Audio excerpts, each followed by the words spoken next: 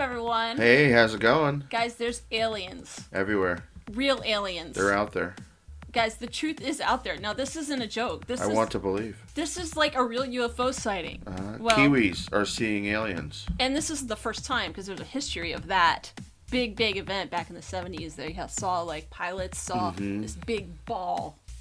21 pilots saw it. 21 pilots saw a ball. There were a lot of people on board that saw it. It's kind of crazy. But this is, somebody posted, now this is Reddit, so what are you going to do? Because anyone could just, like, make up a story. You have to take this with a grain of salt, because anyone can make up a story, on Reddit. And they don't have any photos. Now, in this day no evidence? With modern technology, we have phones. We have camera phones. Now, this is some of the arguments people are going to make.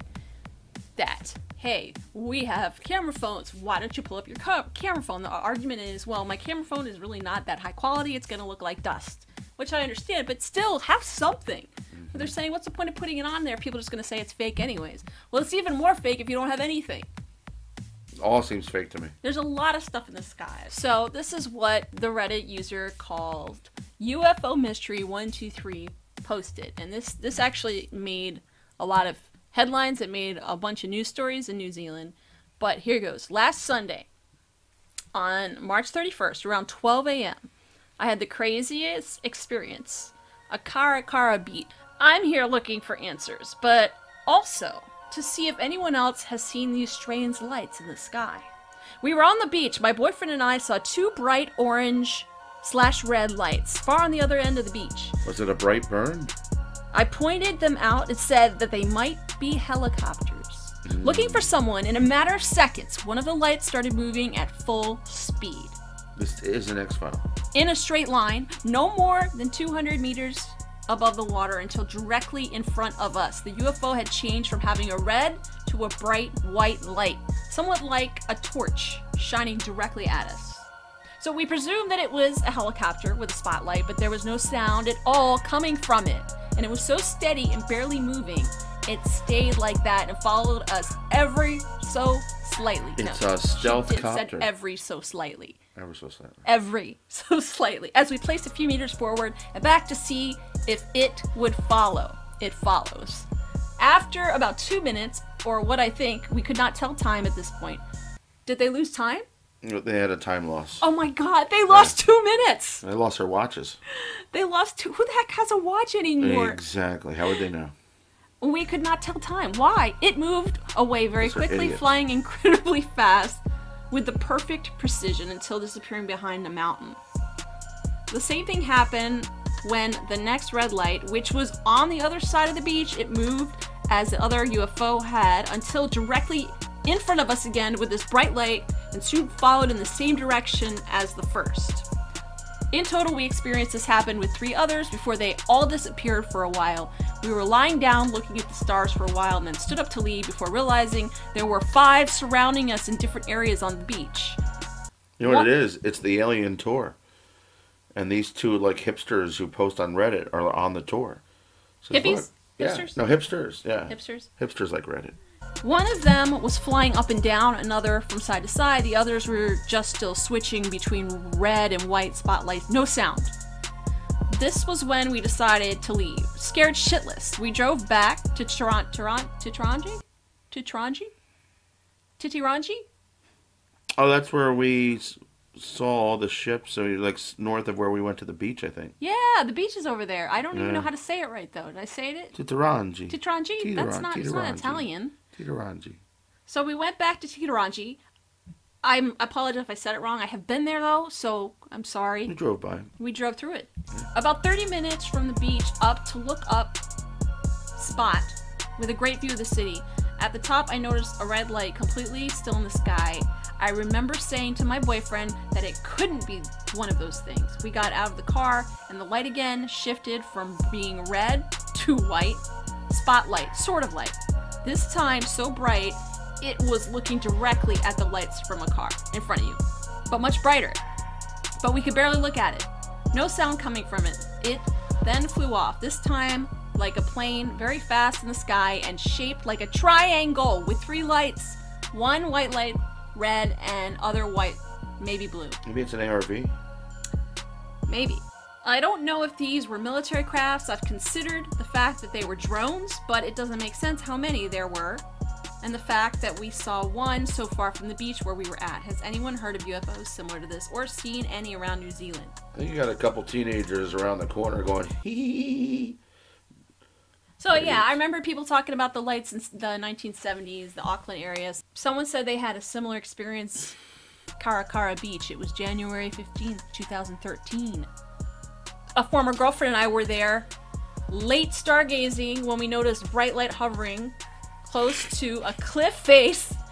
At first we tried to rationalize it, began to move in such a way that it couldn't be explained. The light dimmed and I noticed that there were 3 lights fixed equidistant from each other. It began moving away from the cliff face and it was darting very quickly and silently.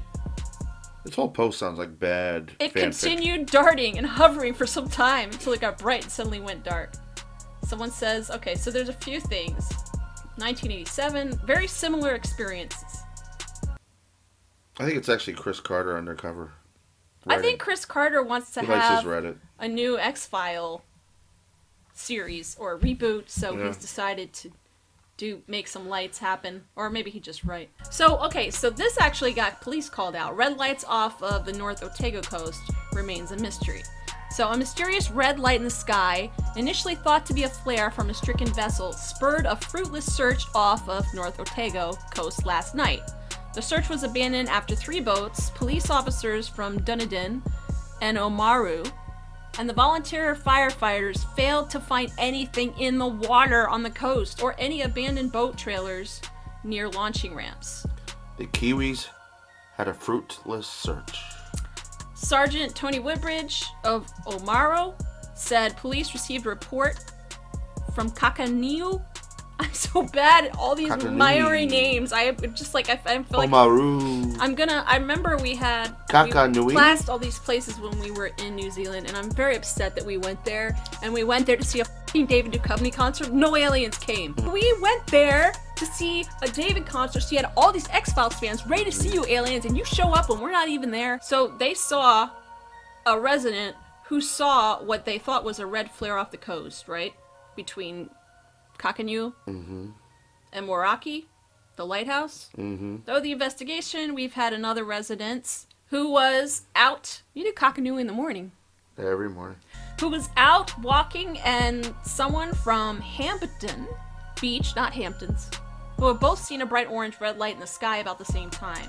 2 boats also joined the search. I'm gonna just start omitting these names because I don't know how to pronounce the towns. We got no reports of anyone missing, so it's a bit of a mystery what was seen, but we've been out and had a good look. Yeah, so this cops actually went to investigate. This isn't too far from where this incident happened. The flash of light you saw in the sky was not a UFO. Swamp gas from a weather balloon was trapped in the thermal pocket. Reflected light from Venus. I think it was swamp ass. Have you had any flashbacks that involve things being inserted into your anus? Not that there's anything wrong with that. Flashback Alien about your sex. backside? Alien sex. Guys, I don't know what to think about all this, but it's kind of funny that the cops were called, and it is a little weird that people reported this and it was multiple people. Now, this story might be something completely separate because these people have nothing to do with the other story. With the newer story that just happened a few days ago. But how do we explain this? I mean, nobody's missing, so they're not too worried, but they thought that maybe there were flares, because they look like flares. Like, maybe whoever set the flares off just disappeared. It was Ric Flair. Like, maybe there was someone out there. There had to be a reason for these lights. Maybe they got eaten by sharks. They would have found something. There were reasons for the lights. They had drugs. No, they had a lot of people, and the cops came. How many people saw the lights? There were 3 boats, and there were several people that called the cops, so it wasn't like people saw boats and they just assumed. They saw the lights and they thought they were flares. Oh no, through the investigation we've had another resident who was out walking someone who have seen a bright orange light in the sky. You have to explain that somehow. There has to be a scientific coincidence? Explanation. There has to be a coincidence? A plane flew on the over same and night? reflected over the ocean? Maybe, but Shooting it star? looked like flares. Like, they thought that a boat was stranded. That's why they called the police. They weren't looking for UFOs. They thought, oh, well, someone's out there and needs help. Some kid could have shot off a flare gun just to fuck around. Possible it's a drone. It's hard drones. Although I don't know, there's certain areas where you're not allowed to fly drones, so I don't know what the drone laws are. Well, I think the problem is it's very hard to judge distance. You don't know exactly where it is. And we don't have any photos. Right. Many humans misread very normal things as paranormal. And that's not to say that there's nothing paranormal. I believe they saw something. Like the phone, they're saying the phone wouldn't capture anything significant. I believe they saw something. I believe most times people hear something, but all those orbs... Can be debunked. Every time there's an orb in a video, it's a freaking piece of dust reflecting light. Alright, guys. Well, I just wanted to get your feedback. I want you to tell me what you think it is. They're from the planet Big Tapas. Because I think it's aliens. I'm not saying it's aliens, but it's totally aliens. Mm-hmm. They're aliens, and they're coming to New Zealand because they know nobody goes there because it's too long of a flight. Well, I wouldn't blame them as aliens wanting to go to New Zealand. It's a great place. This makes sense. They want to find the coolest people, so they went to the coolest And New Zealand place. has less things that kill you than Australia. It's true. Yeah, so don't go to Australia. Yeah, they want to see some little kiwis, little birds. I'm excited because I want to know if there's going to be more of this. There's going to be more sightings because I think this is very interesting. It wasn't a UFO. We're going to talk more about, like, stupid shit. So please subscribe and click that notification bell. I do like New Zealand. Follow us on Twitter and tweet us. I like Kiwis. Let us know if you think it was aliens or not. The fruit on the people. Please tweet me and bug me.